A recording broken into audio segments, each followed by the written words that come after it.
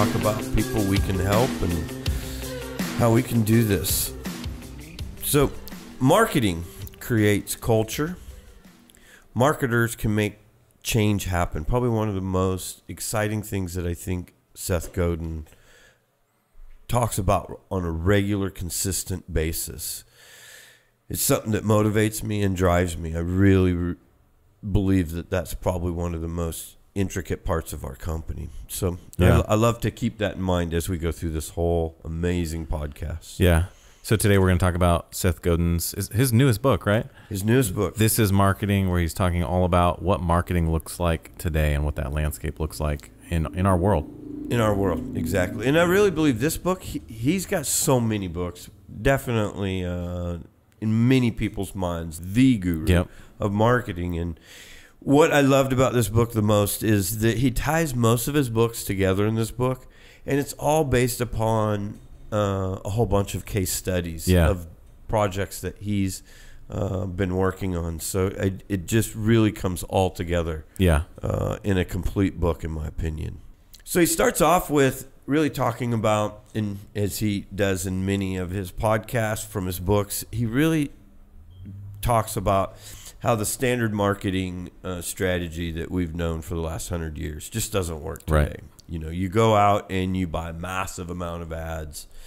And with that kind of capability of being able to buy massive ads, you're going to sell a lot of products just by merely running the ads. And it also made you famous. What he's saying is it just doesn't work. Not anymore. Right. And so what he's saying, and what this book's really about, is creating ideas that spread. How to get the word out, how will you be discovered, and how many marketers hustle with all of the wrong intentions, which gives marketers us a bad name. Yeah, definitely. He really gets into how, and it goes back to how marketers can change and make change, and why they're so important, especially whether they're positive or negative, because we want to make sure that we support and pursue the organizations that have people that want to make positive change. Right. And so what he says is marketers solve problems, spread ideas, positively community change. Most marketers, once again, give us a bad name by hustling for all the wrong reasons. Yeah. Selfish reasons versus generosity. Yep. And so what we are, and what he really talks about, is the companies on the penguin, of a penguin. Company on the positive side of marketing. He calls them a penguin. Yes. Okay. Yep. That's exactly what he calls them. Right. And that doesn't necessarily mean at this moment massive success, but at least it means that you want to go tell authentic stories. Mm-hmm. You're not out there trying to trick people, fake people out, and create wealth by just driving bad intentional ads that don't give value to the client. Right. And then what he really gets into is one of the things that discounts or discount are because your product is not remarkable. And he really gets into, and we're not going to get, there's many areas in this that we talk about discounting. But he just really, right up front, and he sets the tone that he's going to, really get into pricing, discounts, Groupons. All of those areas are not necessarily what really the client or customer wants, like we think. We just think we lower the price and they'll buy it. Right. And so this is some of the things that I loved that he says. Your lack of confidence or insecurity is not an excuse to hustle me. It's true. Insisting on a long, viable path instead of the short-term success, that is sustainable. I know I wrote in my notes is not pretty funny, but that's what makes it sustainable. Right. That's what a long-term plan really is all about, is sustainability. Right. And I just like his definition of marketing. He says marketing is the act of making change happen. And the analogy he uses, because it's all about serving people, right? If you're going to build a company, you're going to build a brand, the whole idea should be to solve a problem, to serve people. That's what we want true marketing to do. We want marketing to be that avenue where people who have a problem we market to them how we can solve the problem and make their life better. And he uses the analogy of the lock and the key. He says a lot of people, a lot of companies run around looking to find the lock that fits a key that they have. So they make the key, and then they run around trying to find a lock that it will fit in. But what we need to be doing is starting with the lock. So we need to find that lock that already exists, and then we come up with a key that solves that problem, the solution that opens that lock. Absolutely. And I did love that section. One of the things I just want to mention for our audiences, especially if anybody that does not know who Seth Godin is, he's definitely probably one of our biggest mentors that we follow. Definitely. In results media, for sure. We love the guy. And got his picture on our website. So I just want to kind of talk about and give the audience a little bit of heads up if they don't know. So in 1983, Spinnaker Software Company hired Seth Godin. And he had an immense amount of budget to go out and sell ads and really make a name for himself. And sure. He said that he did that, and he went out and spent all of the money, and they actually did have a product sell. But it just was truly amazing for me is that he just comes out candidly saying, right up front, man, I got a great job, and I really blew it. Yeah. He's saying straight out that they didn't buy any of the products from his marketing. Right. That he went out and just had fun spending all these ads and getting all these people excited, but it didn't really have necessarily a result-oriented plan. Right. So the next area that I have in my notes is Jay Levinson, guerrilla marketing. And so there's three people that Seth really pushed onto in the book, and one of them was Jay Levinson, and he's known for guerrilla marketing. Right. And so me being such a fan of Seth Godin, so I'm like, well, if I'm going to follow Seth Godin, I better check this guy out. Find out who he's following, who made him who he is. Right. So I really studied Jay Levinson, and there was a story in there that was quite funny for me, and it's one of his real go-tos right up on the top of his list.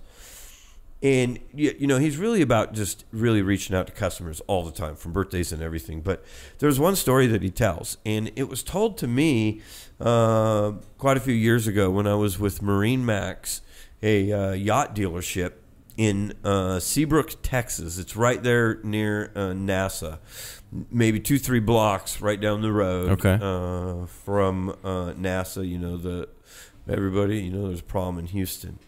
And so, it's a great company.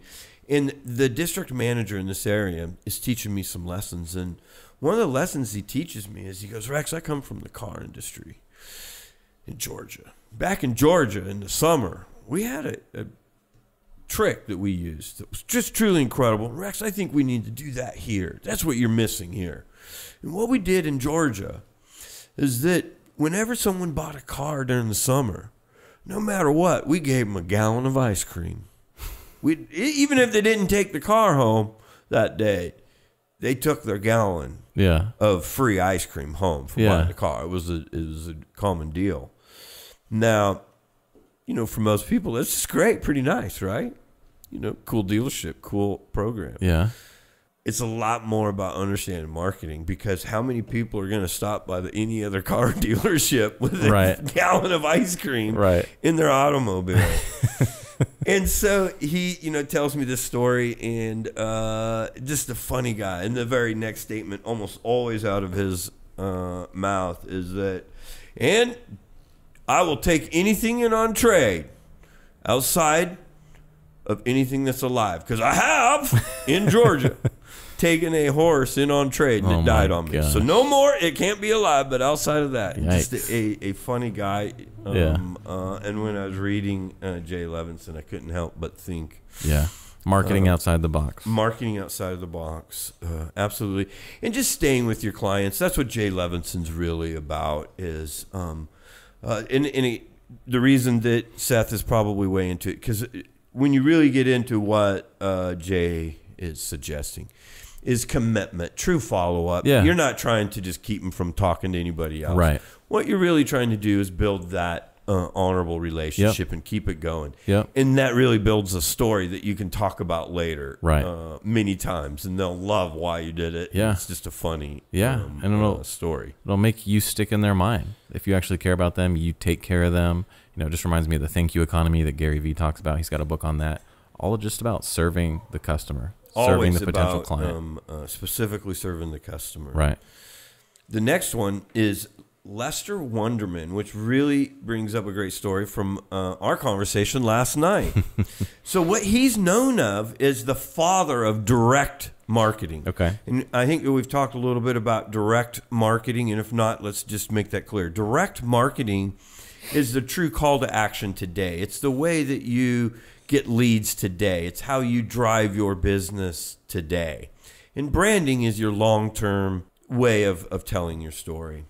And so Lester Wonderman is a master of direct marketing, which if you listen to almost everything, it has a very relevant place in today's marketing. But it truly has no sustainability if it's left without a branding and a long-term plan. But some of the things that Lester is known for, huge.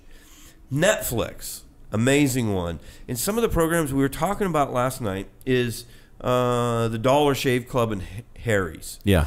And what he did, I think, to truly make that amazing is where he was outside the box, where he wasn't doing what everybody else, is that he set them up on a marketing campaign that was membership-based. Right. And I really believe, and when you look at so much in marketing, it's about differentiating yourself from your competitor. Mm-hmm. And if you remember, and this was before I'd really studied it, last night is what I was saying, for me, what was important is that I did not have to go to the department store. I didn't have to go find it. Right. They took care of all of my shaving needs. Comes to you. I didn't, and it's exclusive. I deal with Harry's, and that's it. They send me my stuff to my mailbox. It comes in a box that's just beautiful. The presentation's great. So I think it was a really great program. And I will admit, as I was saying last night, I think they're in trouble. Right. Because they've left what made them successful, and they've left the membership category. I don't know exactly what. Or they've at least gone beyond that now, and they're in stores just like everybody else. Like everybody else. It will affect their membership. You have to imagine that it's going to affect them. You do. And another big one that people, and I want people to understand how marketing, what he's really suggesting. Amazon is one of the masters at direct marketing. Mm-hmm. They do have some branding. We all know their logo, their names, but they are absolutely, should be considered the master today at direct marketing. Yeah. And that's why everybody wants their stuff on Amazon. Prime, yep. Right. Then another one that he is a big mentor for, Seth, is Bernadette Dubois. And what she's famous for is storytelling. Right. She's been a mentor to Seth. Yes. So looking into her and just following her, she's raised billions for companies through charities and through other ways, through profits. And basically what I get from her is that ideas that spread win. And she's got some amazing advice and some true insight into storytelling. Awesome.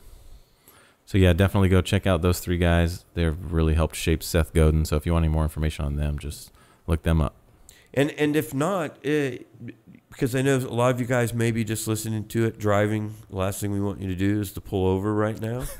Hit us up. Just hit our contact. Send us an email. Put in a quick note that you want anything, specific charts, anything. You want some information on, hey, you mentioned some people in that. Just jot it down, even if you don't know the specifics, and we'll do our best to research and get back to you and get you that information. And you can email info@resultsmedia.io. Yep, exactly. So, personal and relevant message that customers wants to hear. Really selling it to their worldview. The new way of marketing. Is truly the new way of marketing. One of the things that I really got out of the book, persistence, consistent, and frequent. Frequent is something that people more often than not really miss in the formula. Content. And so persistent, consistent and frequent stories delivered to an aligned audience right. will earn attention, trust, and action. Right. And that should be, those three pillars should be exactly what you're trying to get. Yep. If you want success, if you align yourself to earn the attention, trust, and action of any market, right, you will win. Yeah, that's how it works. You got to be out there, you got to gain the attention, and then you have to be trustworthy. If they don't trust you, you're not going to get them to take that action.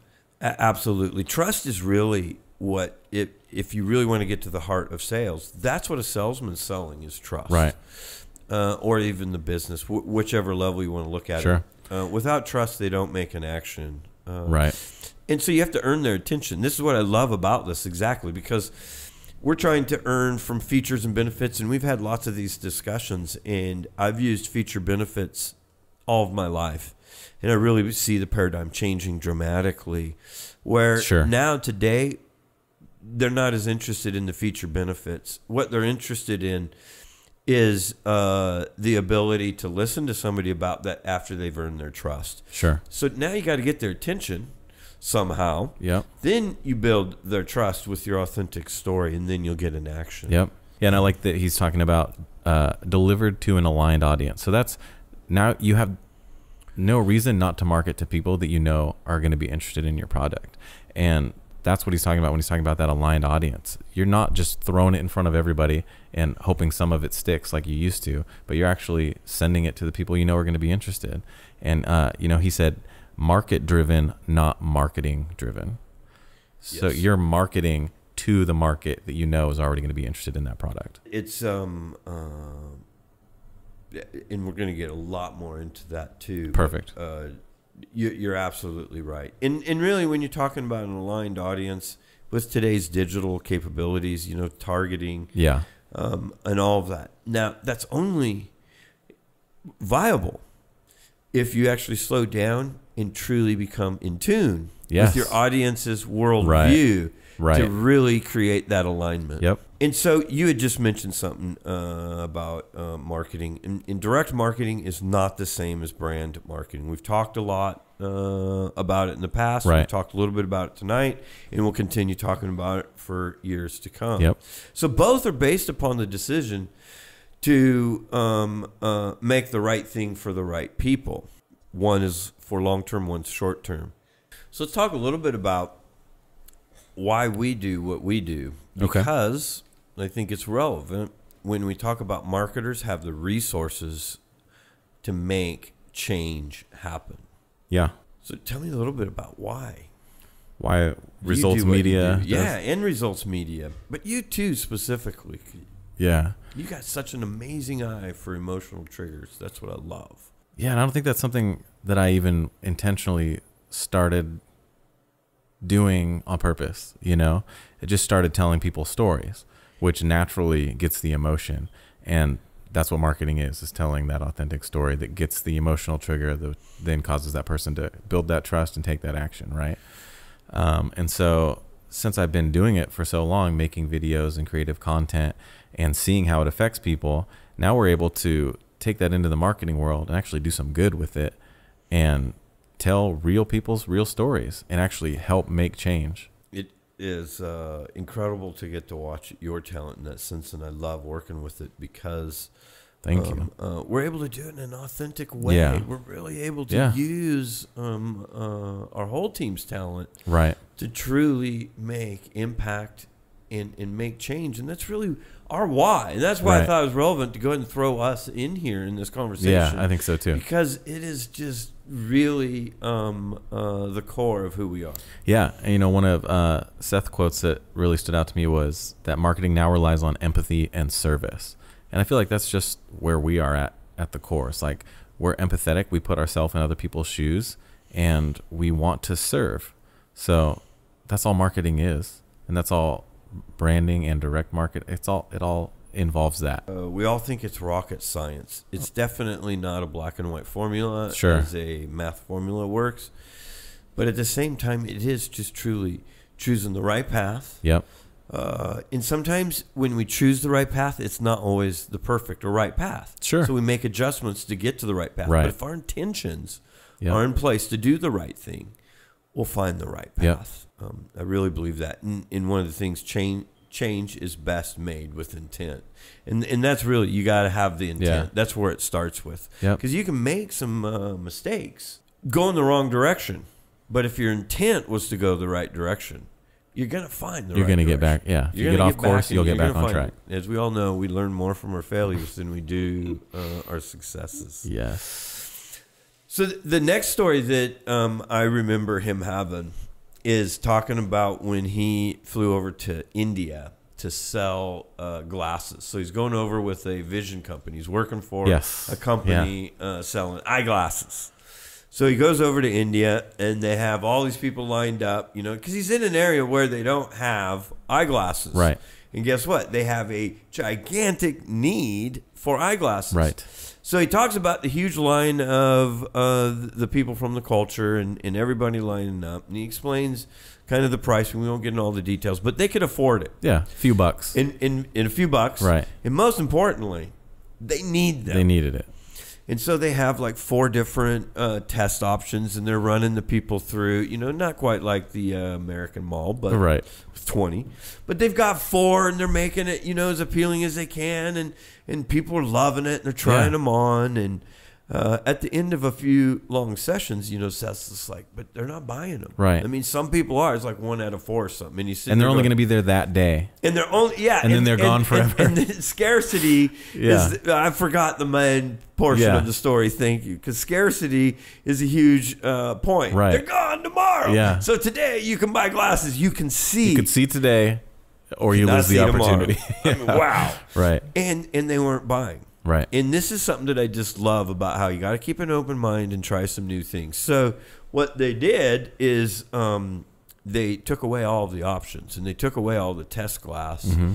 And when you put on whatever you put on, it's one pair. That one pair. Right. That's if you like it, you pay them, and you walk away with them on. There is no choices. There is no options. Right. This is what it is. And all of a sudden, they started selling large amounts of glasses. Yeah, pretty crazy. So I just you know, I loved it. And in today's mall, you know, they have 20 pairs you can try on. Right. You know, some of that goes back to worldview, like he was talking about. Here in America, we want 50 options, and we have the time, we've got the money, the resource to go in to try them all on, and then pick what we want. We're not really, because we have the options to see. We can go buy them. Yeah. At you know, a few dollars ourselves, right? In a country you know, where a few dollars is truly a lot more than in India, and we go for fashion, and that's what I think truly amazed him at that moment. Is here we are so selfish as a country, we will go and we're just worried about fashion. Not seeing, we're buying eyeglasses. Right. But I can almost promise you 9 out of 10 times that someone's standing, you know, picking out eyeglasses, they're not worried about seeing. They already have assumed that they know they're going to be able to see much better with the eyeglasses. Right. It's about fashion. Yeah. And it's a culture difference. Yep. What about the drill bit story?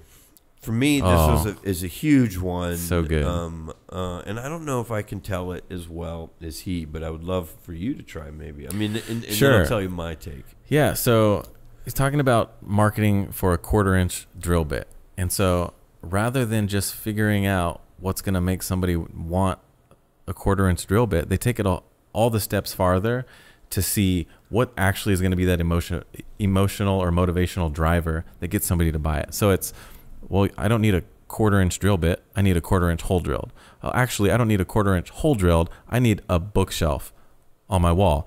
Well, actually, I don't just need a bookshelf on my wall. I want to store this on my shelf, and I want it to, what's that going to say about when my friends come over and they see what my status symbols of books or whatever it is on my shelf. In one of the areas that I got from it, and I love it, and that's exactly what is they looking for. It's not a drill bit. It had nothing to do with drill bit. Right. And the other take that I'd gotten from it is, it might be just a guy trying to make his wife feel good. That's what it was. Yes. And you know, when you really get to the end of it, it's just like, oh my gosh, this. Yeah. And the self-satisfaction of, I put that shelf up. Right. I made my house look better. My wife is happy with this. Yeah. And that's what he was looking for. Right. Not a quarter-inch drill bit. Not a quarter-inch drill bit. So then knowing that, when you go down that whole path, now you're able to market more effectively for what the end consumer actually wants. Absolutely. And it just, he does such a great job telling the story. So then you can have that perspective of what he's trying to say. Yep. And so with that, we buy from our feelings, not really from the actual product. Yeah. We tell stories that resonate, are true, and hold over time. We make connections and create experiences. That's what we do. Yeah. So the other area, right before we get into some areas that you've talked about and really opened up, and that is the market driven. So he talks about who's driving the bus, and it really goes back to the market driven area, because what he's saying before he really gets into studying the market driven is that a lot of them are chef driven or money driven. Like banks, absolutely are driven off of money. Right. The Bay Area is driven off of a tech market. Yep. So what he's really saying, and there's other drivers, but if you're a marketing-driven company, as we've talked about, the standard marketing, if that's all you're relying on, you don't have remarkable. You're relying on buying mass ads and expecting it to work. Right. That's a market-driven bus. Yeah. Dead end. And so if we're talking about a market-driven, not marketing-driven, a market-driven, what that means is to hear the market. Yes. To listen to them. And more importantly, to influence it, to bend it, to make it better. Yes. You think about the hopes and the dreams of your customers and their friends, and listen to their frustrations and invest in changing their culture. Yep. That's sustainable. Yes. That's where sustainability comes from. Yeah. Who do you want to change? What niche? Who is it for? Absolutely. Really looking at your market. And some of the areas that I just love in this is their hopes and their dreams. We're really not trying to sell them. They need food. And so we're going to come up with a way to deliver them food, kind of use the membership. Maybe we're going to deliver food, whatever. Mm-hmm. But what we're trying to do is listen to their wants and needs. Right. Specific to that market. Find a lock. Make a key. Yes, absolutely. And really, the lock would be the market. So grab your market, study them, listen to them. Yeah. Influence them by going and finding the key for them. Right. Yes. Solve the problem. Solve the problem. He really talks about changing culture. And that doesn't happen right away. That's always the challenge in marketing for us as marketers. A lot of people want us to come in and change their business in 6 months. In some environments with direct marketing, that's not impossible. Right. Sometimes it's easier than we lead people to believe. Sure. Now, with that said, that is not a sustainable, long-term, viable plan. Now, if you do some of those tactics or strategies within a long form or a true branding, long term marketing, that's a different story. And so that's where we get into short-term thinking. You can have some positive short-term thinking. You should have, I should say. Mm-hmm. Short-term thinking, even with a long-term authentic message. Right. With all of that, you still need direct marketing. You still want to drive the dopamine hits. Absolutely. No different. And so some of the things that I got from the book is, what are we trying to change? Yes. Small or profound. Right. One of the examples he uses is politics, which is great to really get the audience to understand how much we as marketers can change. And so one of the things that could be is to turn non-voters into voters. Yeah. So he's got 3 quick stumbles he goes calls through. them. Yeah. Do not seek the impossible. Be very specific on your change.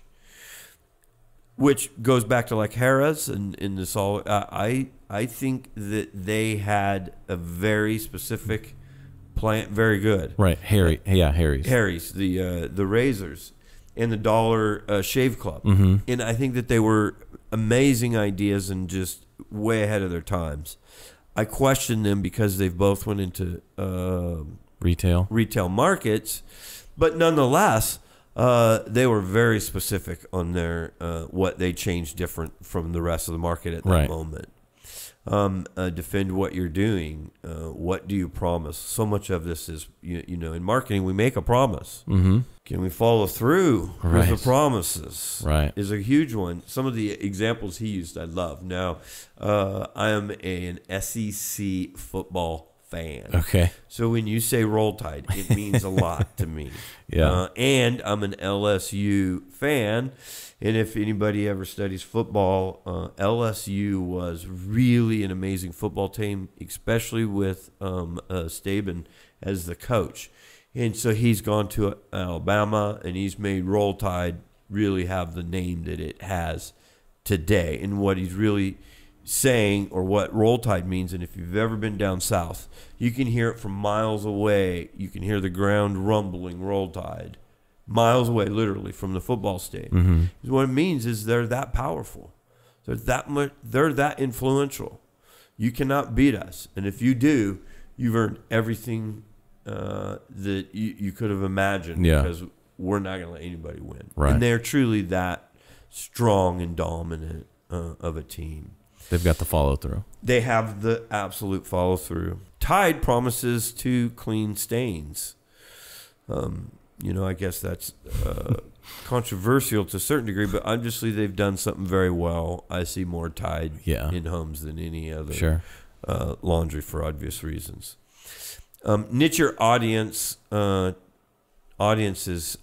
change the culture, and work towards long term.